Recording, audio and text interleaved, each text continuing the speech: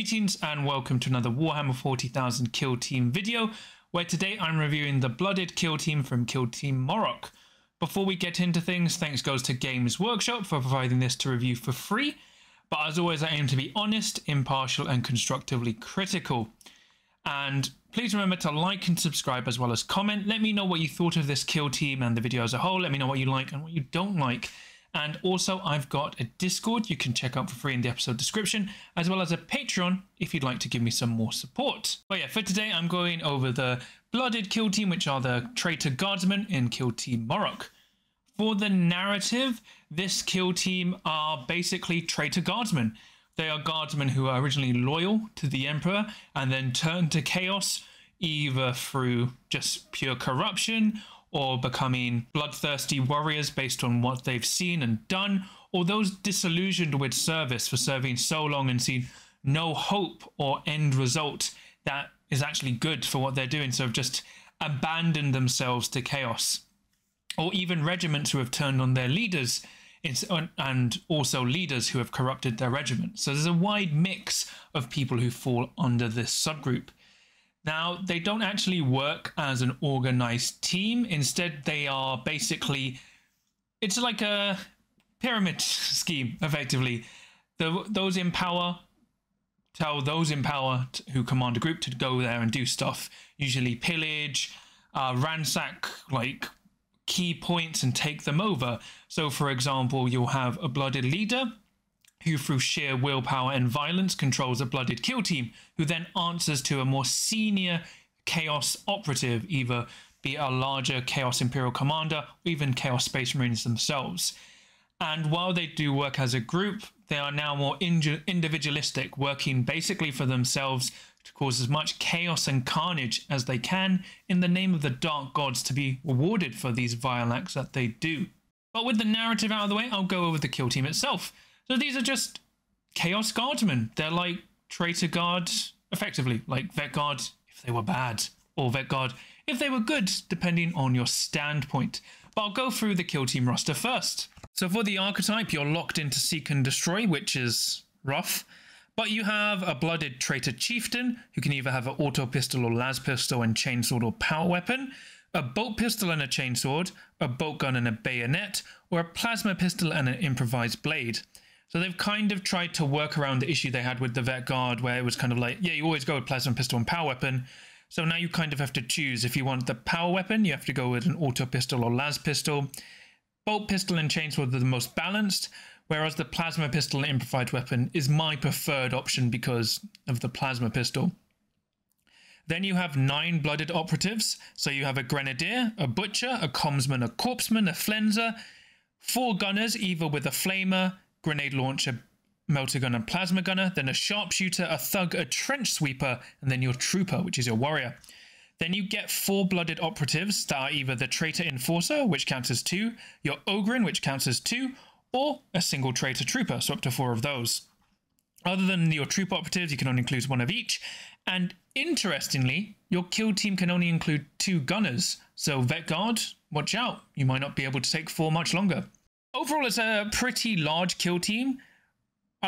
You'll see when we go into the data sheets, but generally, my general loadout would be the leader, 9 operatives, 2 traitor troopers, and an ogrin, because they really should have made the traitor enforcer 1 slot and the traitor ogrin 3.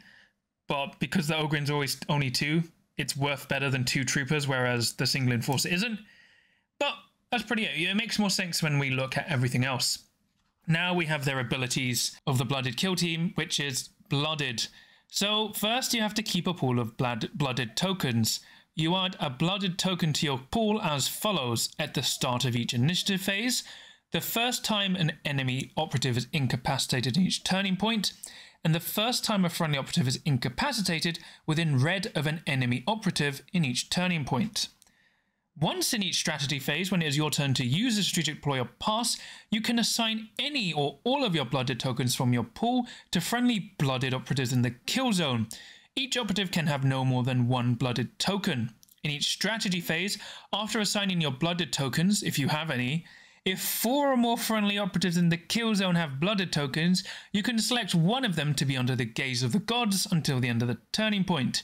Each time a friendly blooded operative that has a blooded token fights in combat makes a shooting attack, before rolling your dice, you can retain 1 successful hit without rolling. If you are under the gaze of the dark gods, that operative can retain 1 successful critical hit instead. So effectively, instead of any kind of organization, you have the blooded ability. And you generally will start off with 1. And it's a nice way to get guaranteed hits. And I like that it works before you roll, so it's more balanced. My main problem is far too hard to generate these quickly. So the problem you have is it replaces any kind of order support for this. And you're generally going to have 2. It's really hard to actually get 4 by the start of your turning point 2. And the issue is, if an operative dies with a blooded token, it's gone unless you have a way to save it on an operative nearby. So you can't be like careless with these blooded tokens, and stacking them is quite difficult. So you want to spread them out so someone gets under the gaze. But even then, under the gaze isn't an amazing thing. You just go from a guaranteed hit to a guaranteed crit. A guaranteed hit is nice. It's just very convoluted because now you have to keep track of your blooded tokens in your pool. Then you have to keep track of who has been allocated them. And you have to keep a track of each time you score it off. So there's just a lot of things to bookkeep. And it reminds me something from Warhammer Underworlds, which I didn't like, which is lots of token management, which is not good in my opinion. So for their Tac Ops, you have Worthy Champion, which is Faction Tac Op 1. Reveal this in any step of any target reveal step. If a friendly blooded operative that is under the gaze of the gods incapacitates 1 or more enemy operatives during that turning point and is within red of the center of the kill zone or your opponent's drop zone, you score 1 VP, and if you do it again, you score another VP. So the issue is you're going to be maybe scoring this first from turning point 2, maybe from turning point 3, and onwards it's just more unreliable. So I wouldn't really take it. Then you have Malign Command. You reveal this target in any reveal step.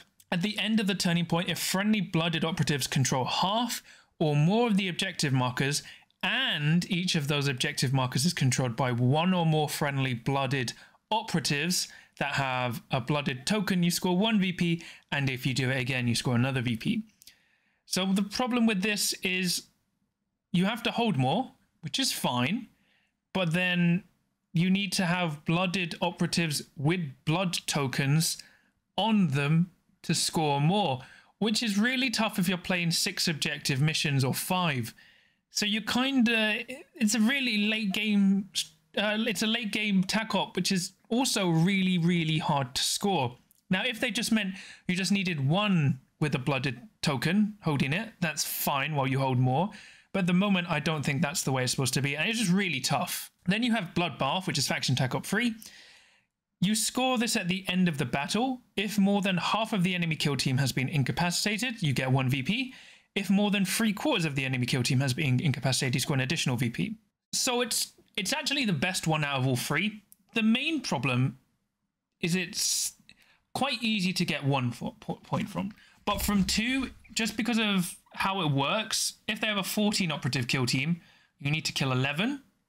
If they have 10, you need to kill 8 or more. So you generally have to go for wiping out, which supports how they play and is probably their best faction Tac Op. It is just, their Tac Ops are not good. Like, maybe if it was like you only needed 3 to get under the gaze of the gods, then I'd probably think Worthy Champion and Malign Command wouldn't be too bad, but you're probably just picking Bloodbath. Everything else is just not good. So for the strategic ploys, we have Overcharged Lasguns. So your Lasguns get an AP1 and the hot special rules. So just for Lasguns, except your long lasers.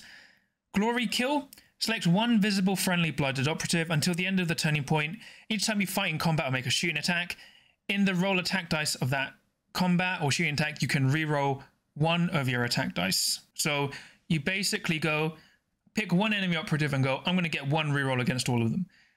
Your whole kill team gets 1 reroll against them. It's fine. It's not bad. It's pretty good for killing key targets, so it's pretty decent. Then you've got Reckless Aspirants.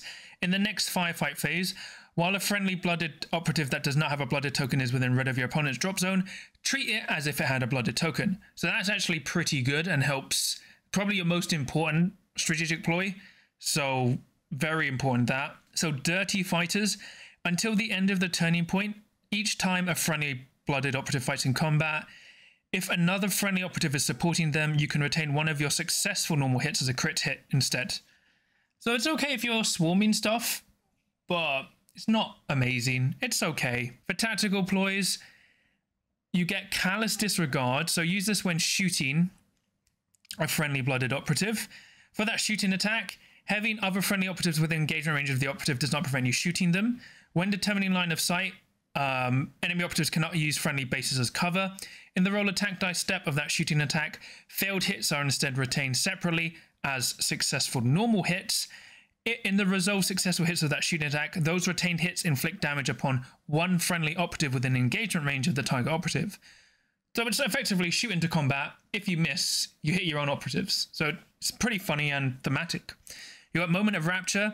When a friendly blooded operative that is under the gaze of the gods is activated, add 1 to its APL. For one CP, it's not great.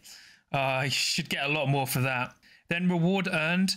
Use this tactical ploy when an enemy operative is incapacitated by a friendly operative within blue. Add 1 blooded token to your pool. That's actually pretty useful. You don't have to kill in melee. If you move within blue and point blank them, very good. So that's probably a best tactical ploy. Then you've got Dark Favor. Use this when a friendly operative that has a blooded token is selected as a target for shooting attack. Select one other friendly blooded operative that doesn't have a blooded token, is within blue, and is visible to the active operative. Resolve that shooting attack against the other friendly operative instead. So it's like, I have a blooded token, you can shoot my mook instead. It's okay.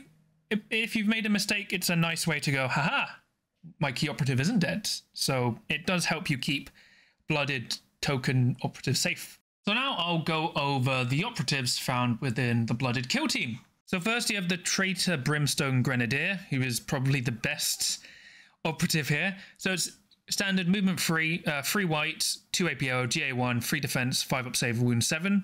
Lasgon is 4s, 4 attacks, hit on 4s, 2-3. Bayonet is 3 attacks, hit on 4s, 2-3. Then it's got a Diabolic Bomb, which is 4 attacks, hit on 3s, 3-3. Range red, blast white, indirect, limited, splash 2. So Grenadier, it's equipped with frag and crack grenades, and they don't cost any equipment points, so he gives you your 4th crack grenade, cough cough. Explosive Demise. If this operative is incapacitated, you can use this ability. If you do so, roll a d6, subtracting 1 if this operative is within engagement range of an enemy operative. On a free up, each operative visible and within white of this operative suffers d3 mortal wounds. So your opponent actually wants to kill this guy in melee, because if they move up within 2, like he's concealed, and then shoot him on a free up, they're gonna take d3 mortal wounds. But you mainly take him because he comes with an extra crack grenade. So, and the Diabolic Bomb is a better frag grenade, so pretty neat. Then you have the Traitor Butcher, who is your melee guy. He's got 8 wounds, power weapon and cleaver, which is 4 attacks, freeze, 4/6 with lethal 5 up and blood offering. Unholy Sustenance. Each time this operative fights in combat, if it incapacitates an enemy operative, gains d3 gains d3 lost wounds. Blood Offering. Each time it fights in combat with this weapon, in the resolve hits, the first time you strike with the critical hit, add 1 blooded token to your pool. Always take this guy. Very, very useful. Great way to recycle blooded tokens, and he's just actually really good in combat. Then you've got your Commsman, who has Signal. Select 1 friendly blooded operative visible and within red. Add 1 to its APL. You cannot perform this while in with engagement range. Then you've got Sacrilegious. Actuation. For 1 AP, you can select 1 friendly blooded operative visible within red. Remove its blooded token and add it to your pool. It cannot be a token, that blooded operative, if it's only treated as having, so you can't remove imaginary ones. Then you select 1 friendly operative that does not have a blooded token and visible and within red, and assign your blooded token from your pool. You cannot perform this action while within an engagement range, and you cannot, or if you cannot assign a blooded token. So you can't pull one back into your pool, but what you can do is basically go, I've activated this operative, now it's in the open, it hasn't died yet, so I'm going to pull the blooded token from it and put on someone else. So it's a way to save blooded tokens. Then you've got your Corpseman, which is your medic. So it's got a Stim Needle, which is 5 attacks, 3 attacks, hitting on 5s, 1/4 with lethal 5 up. So it's got regular dosage. At the end of a select kill team step of the mission sequence, if you have selected this operative for deployment, you can select one friendly blooded operative to gain a stim effect. Then you've got the stim action. You select one friendly operative visible and within black, select one of the stim effects opposite. You can only select each stim effect for each operative once per battle, and you cannot perform this while within engagement range. You can either heal them for 2d3, until the end of the battle, it gains Relentless on melee weapons. Until the end of the battle, it gains a 6 up, feel no pain. So effectively, what you do is when you take the Ogrin, you give him a 6 up, feel no pain, and then on your first activation, you give him Relentless. And then you start just giving up 6 up, feel no pain to people, because Relentless isn't too important for you. But it's really, really good, and you always take the Corpseman. Great. Then you've got the Enforcer, which is a bit of a disappointment. 4 up saves with 8 wounds. It's got a bolt pistol, 4 attacks, freeze, 3/4 range red. Power fist, 4 attacks, hitting on 4s, 5/7 brutal. So it's got grueling disciplinarian. While a friendly blooded operative is visible and within blue, is not treated as being injured, but you only ignore the modifier to its movement. So it's a nice way to go, you're going to move. Then he's got Enforcer for 1 AP. Select a friendly operative that is not ready and is visible within blue. Then you select one of the following. They can perform a free dash action. If the operative is an engage order, it can perform an Overwatch action. You cannot perform this while in with engagement range. So the neat thing is you can go, my plasma gun is going to shoot you. Next activation, activate him. Now he's going to Overwatch you. Pretty neat. If he was free APL, I would probably always take him. But the fact he's only 2 means I would just take the 2 Traitor Guardsmen instead. It's not worth it losing 2 bodies for just giving someone a guaranteed Overwatch. And the Power Fist is just okay. Then you've got the Traitor Flenser. So he's got Skinning Blade, which are 4 attacks hitting on freeze, 3/4 with Ceaseless and Stalk. So each time this operative fights in combat and is within white of light or heavy terrain, this weapon gains the lethal 5 up special rule. And then he's got Wretched. This operative can perform a charge action while as a conceal order. If this operative is incapacitated in combat, if you have any remaining attack dice, you can strike with 1 attack dice before this operative is removed from the kill zone. So let's say your opponent hits you with 4 dice and you've got 4 dice, yeah? They know they have to, they can't parry out, so they have to kill you as quickly as possible. But let's say they roll 4 hits, you roll 4 hits. They're just going to go hit, you crit them back, hit, and then you will have 3 leftover dice, so you hit them anyway. And the greatest thing, he's great at just threatening stuff. So you probably throw him into stuff he can't kill, or just wounded stuff, because he can charge from conceal, and then he has lethal 5 up. It's pretty decent. Then you've got your gunner, who can either have a flamer, grenade launcher, melter gun, or plasma gun. You probably go with the plasma gun and grenade launcher. If you're against elite kill teams, you'll go with plasma gun and melter gun, but just your standard gunner. Then you've got your Traitor Ogrin, who is 3 white, 2 APL, GA1, 3 defense, 5 up save with 16 wounds. He's got a Power Maul and Mutant Claw, which is 4 attacks hitting on freeze, 5/6 with rending and stun. Avalanche of Muscle. After it finishes a charge action, select 1 enemy operative with engagement range. It suffers D3 mortal wounds. Because it's chem enhanced, you can ignore any and all modifiers as operative's APL and it's not affected by stun. And then Brute. This operative cannot perform mission actions or the pickup actions, and unless otherwise specified, it cannot be given with equipment. And you always take this because 2 guardsmen are 2 bodies, that's true, but they are only 14 wounds, and this guy with 16 wounds, 6 up, feel no pain, and then Relentless is just going to murder stuff. So you always take the Ogrin, always, so good. Then you've got the Sharpshooter, who has the Sharpshooter's Long Las, which is 4 attacks, hitting on freeze, 3/3, silent, mortal wounds 1, and then a bayonet. So the Camo Cloak, each time a shooting attack is made against this operative, if you're in cover, you retain 1 additional dice. The only problem is, you're always firing silent, so technically you should never be shot. It's fine.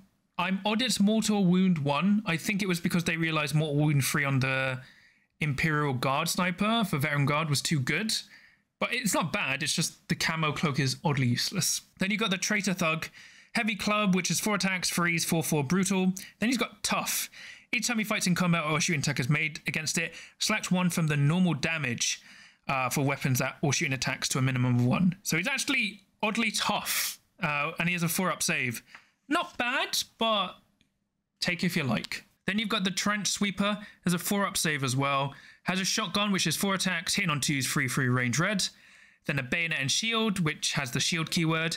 Each time this operative fights in combat with this weapon, in the resolve successful hit set of that combat, you parry 2 hits instead of 1. You have shielding. Each time this operative is activated, you can use this ability. If you do so, each time a shooting attack is made against this operative, you can reroll your defense, any or all of your defense dice, and subtract white from this operative's movement.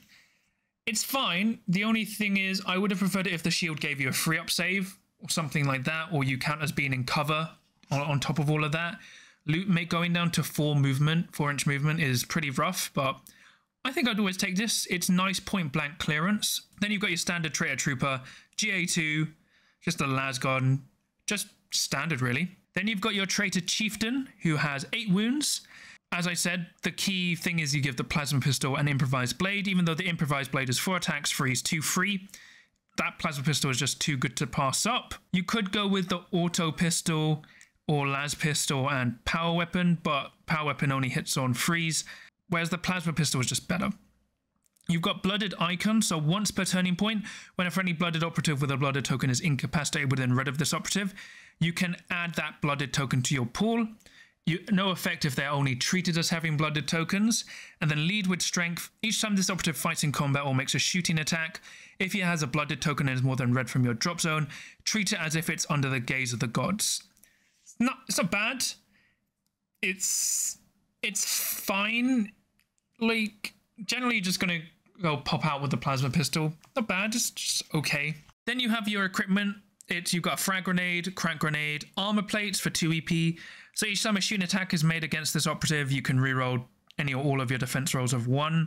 Chem Breather for 1. You can ignore any or all APL modifiers and it's not affected by stun, which is actually pretty useful. Sinister's Trophy, which you can only take 1 of, and it's 3 EP. While an enemy operative is activated with an engagement range, subtract 1 from their melee weapons. It's a shame it's not a blue-inch bubble. Probably wouldn't take it. It's a shame you can't give it to the Ogrin. Incendiary Shells for the Trench Sweeper.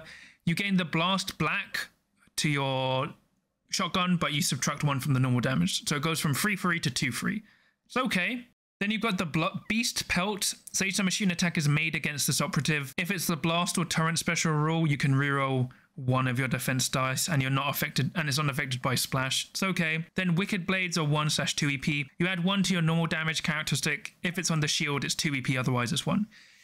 Equipment's pretty bland. You're generally just going to take 3 Crack Grenades because then you've got 4 Crack Grenades and put the Chem Breathe on like your leader or something.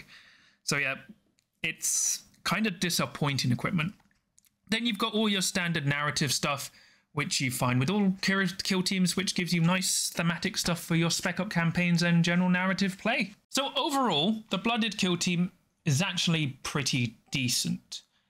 It is rough that your Tac Ops aren't good and you're locked into Seek and Destroy, but they, in my opinion, do quite well as just a rushdown team.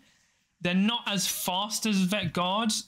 I would have loved it if they had like a once per game free dash, but they're good. I mean, the main thing you go is I've got 4 Crack Grenades, I've got an Ogrin, and I've got a Plasma Gun, probably a Crack Grenade or Grenade Launcher or Melter Gun, and you just rush forward to your opponent. You even got your nice melee guys. Like your goal is literally just run into the opponent and cut them down. It's quite simplistic, but it's that fast way to play a hordy kill team.